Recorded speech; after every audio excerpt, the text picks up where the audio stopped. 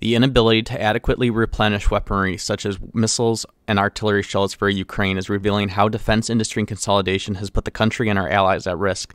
There has been 2 decades of mergers and acquisitions, M&A, activity that has resulted in just 6 contractors possessing the lion's share of Pentagon military equipment spending, in contrast to about 50 firms in the 1990s that would compete for big contracts. These large defense companies are like auto manufacturers in that they produce few of the things they use and subcontract the bulk of the work out. The defense industry shrank from 69,000 vendors in 2016 to 55,000 in 2021.